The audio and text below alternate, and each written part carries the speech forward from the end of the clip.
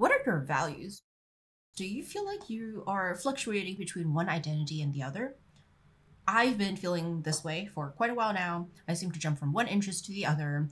I seem to dye my hair from pink and then dye it back to black and then dye it rainbow and then be blonde and then have redhead. And I really didn't understand why I've been doing things this way. And I think a very big reason, after chatting with my therapist earlier today, I think a really big reason is because it is actually part of my core values to have a sense of identity freedom. And if you feel like you are lost, if you feel like you're confused about where to go next, if you feel like the core of you is like shaky and unsteady, and people seem to tell you that you change all the time, then this might be helpful to you too. One thing to help you really get that sense of stability and that sense of consistency is to know your core. And it is totally normal for your core to also have an element of inconsistency. Just like for me, because one of my core values is to be free and to have that freedom. And part of that freedom is identity freedom. And this is the reason why I change my style all the time. I change my hair, I change my brand identity, I change how my Instagram looks all the time, is because it is part of my freedom of identity. And another part of my freedom is time and energy. It's also very, very important for me to have that freedom in terms of when I work. And it's not that I don't want to work at all. You probably know that even after I retired from corporate, I decided to still work on my business. Not because I really need this money to live, because for most of the time of this year, I actually intentionally did not make any money. And so it's not necessarily because I need this money to live, but it is because I want to work just on my own schedule, just when I set my own time, just when I work, when I have the energy to. And one of my biggest complaints about corporate has to do with both of these freedoms, the identity freedom and the time and energy freedom. I didn't have an identity freedom because I kind of have to dress a certain way in order to work in corporate, right? Like you have to wear professional looking clothes, the work professional clothes, or even work casual clothes. And to be honest, I kind of fell out of love of those kind of clothes. There was definitely a point in time when I'm like, oh my gosh, I get to wear like, collared shirts to look more, grown up. That's awesome. Like when I was a college student, I really look forward to dressing in work professional because it's kind of like cosplay. Like I get to wear clothes that make me look like I'm a professional. That's awesome. But that sort of like happiness was really short-lived because after a period of time, I'm like, I just grew out of love. I just became sick of it because it's different between, wearing it once in a while and wearing it all the freaking time. And wearing it all the freaking time, it was just not fun for me anymore. So I definitely fell out of love of, wearing professional clothes and restricting my identity to a single, particular look. And another part of it is time and energy. Like obviously when you work a 9-to-5 job, you're expected to be there from 9 to 5. And if you have clients or if you have team members are in different time zones, you have to adjust to them. And so there's definitely no time and energy freedom.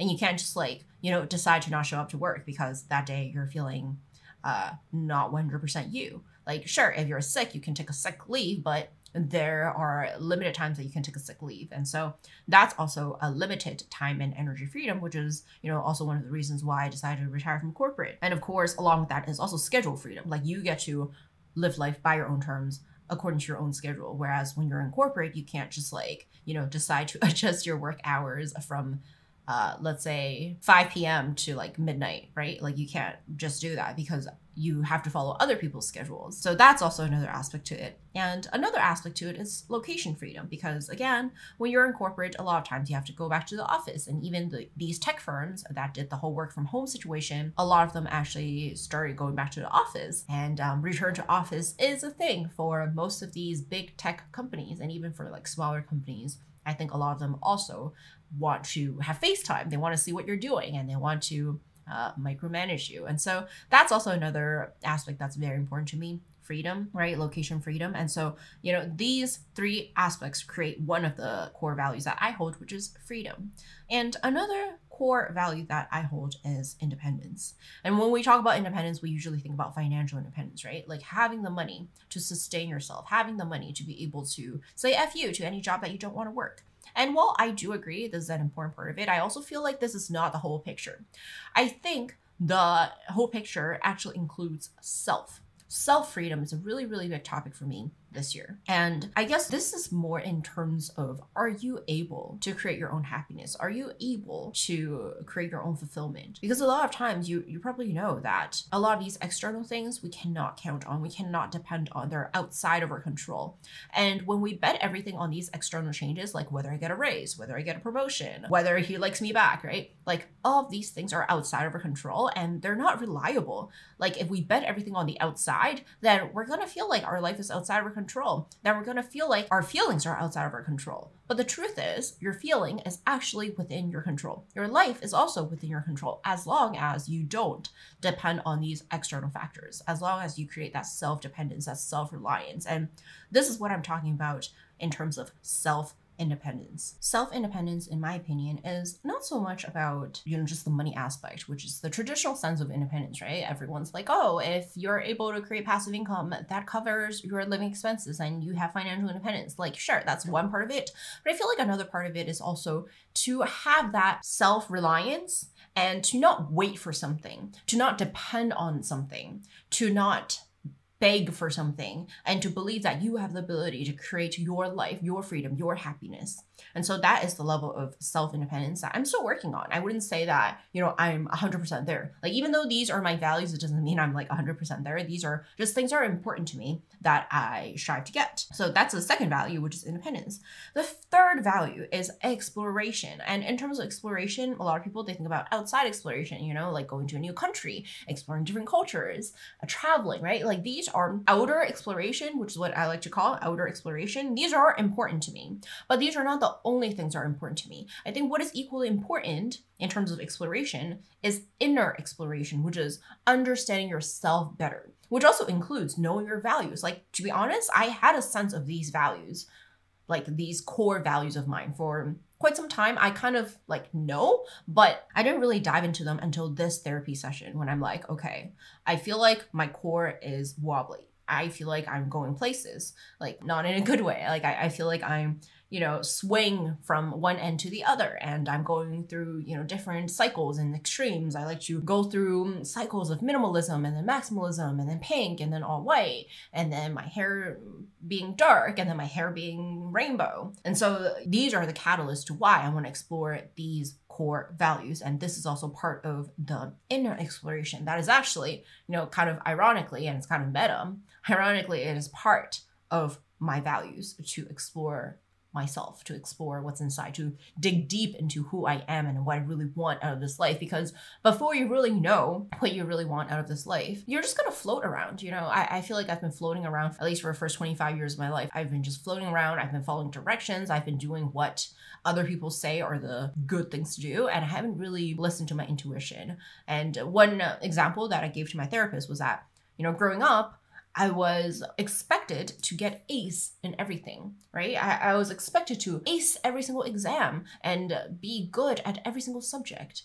And I wasn't really allowed to have that one thing I'm good at. Like, no, you have to be good at everything. You have to be an overall A student, right? Like, you can't just be good at one thing. Like, it was a very no-no thing in China where I went to school.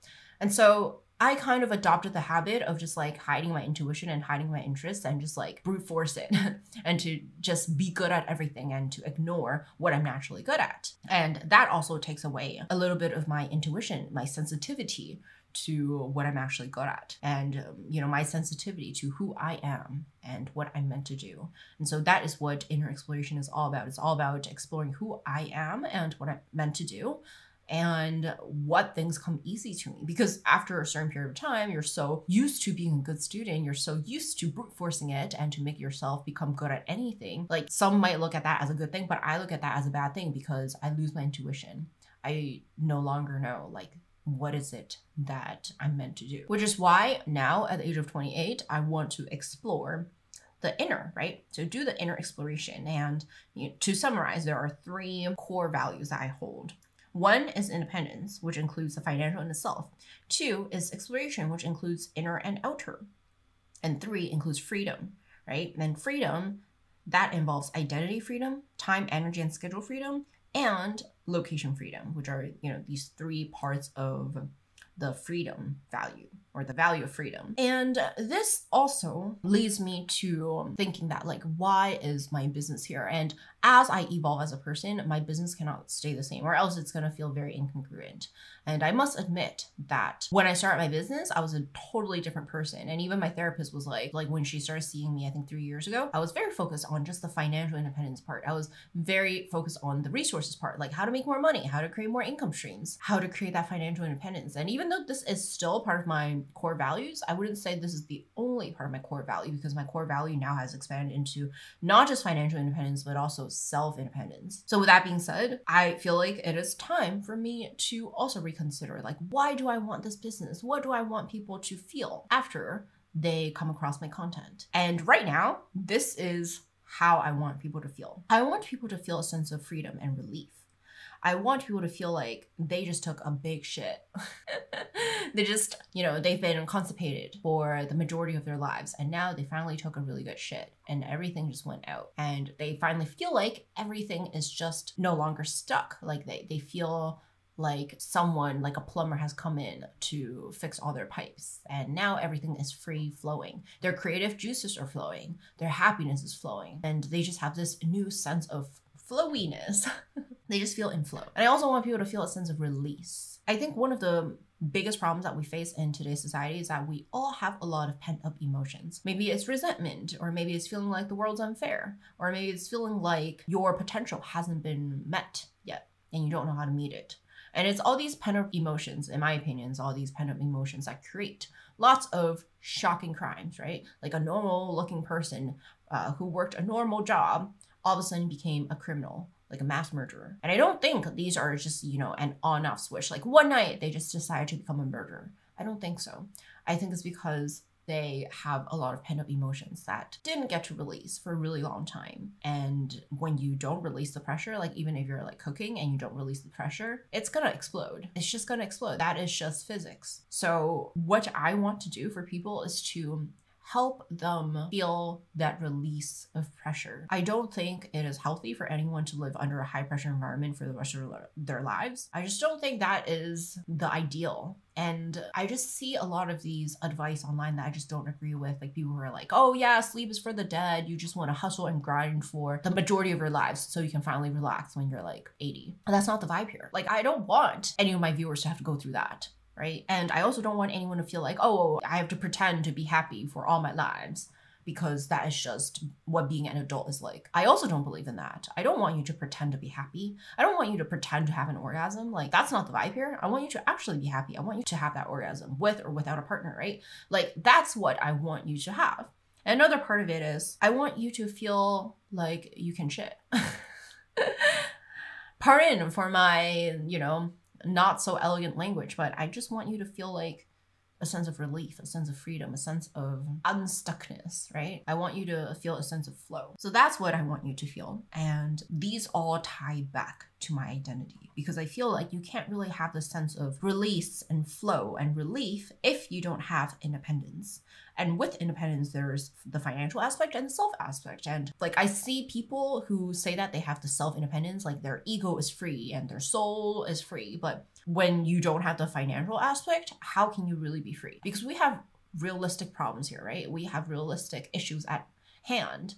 We need to eat. We need a shelter. These are basic human needs. Like, how can you say you have achieved self-actualization before you have even fulfilled your physiological needs? And so I think the money aspect is equally important. And so I am not just about financial independence, because I believe like there are people who have that financial independence, but they're still role-playing as someone else, role-playing as someone that they don't like. And I feel like a lot of times, like, of course, we're all just role-playing here. We're all just playing this game of life. We're all just playing a character. But there's a difference between playing a character that you like and a character that you really, really dislike. And I feel like a lot of adults are playing characters that they actually dislike. That's why there's so much pent-up tension, pent-up resentment, hatred. That's why there's so much trolling even. Like these people who are trolling online, why do they troll? Do you think it's because they have like a perfect life offline?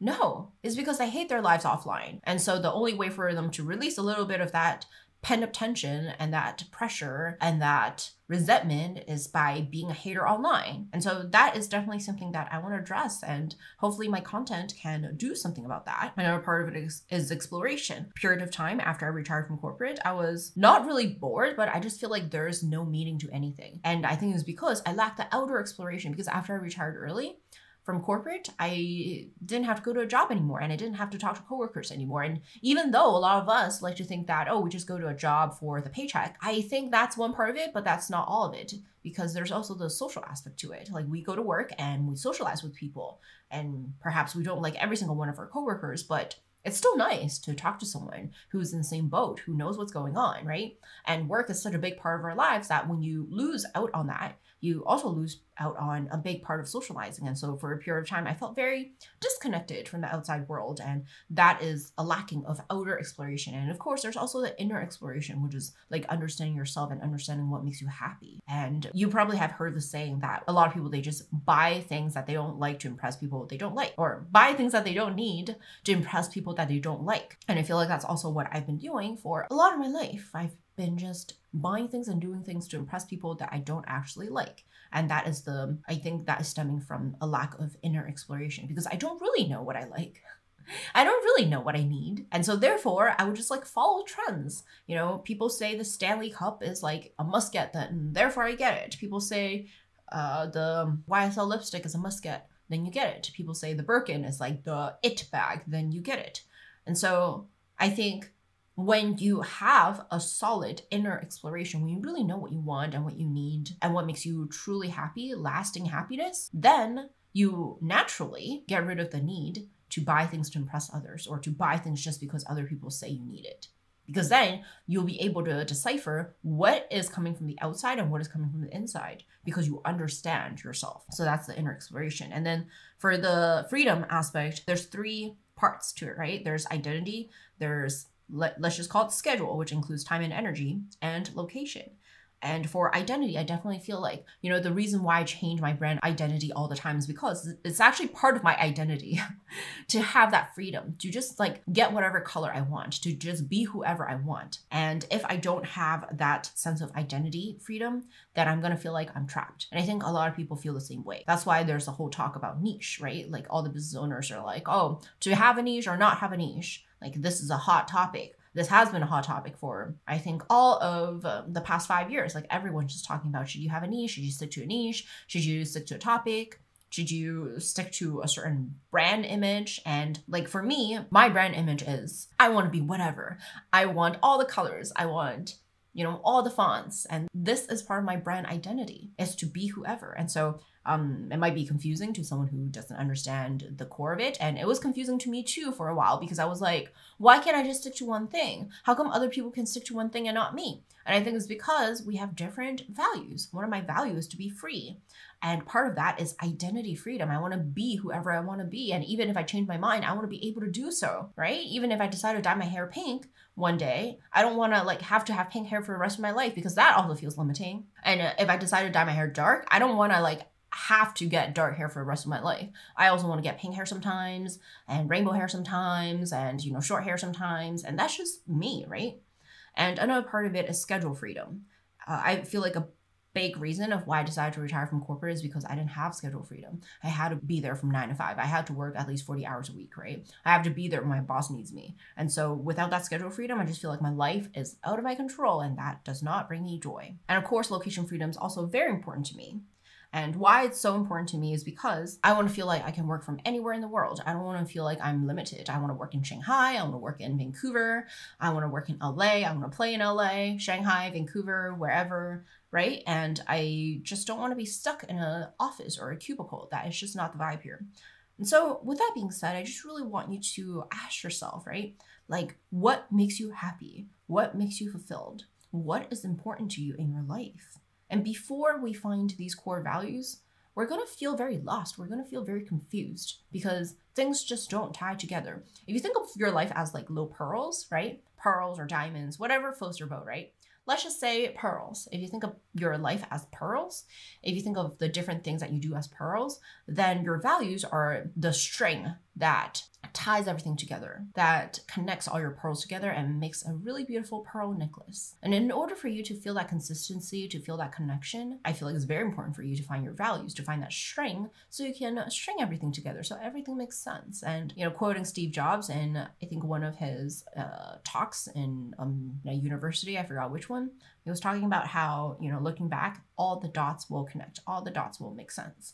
I agree about it to some extent. Like, sure, maybe one day when you're like 60, you're going to look back and be like, oh, it makes sense. But you know me, like, I don't like to wait until I'm 60. And so I want to figure it out now. And one way to figure it out, in my opinion, after this therapy session is to explore my values and to find that string, right? Find that string that strings all my pearls together and makes a beautiful pearl necklace. And that is what I really want to do right now, to have that clarity.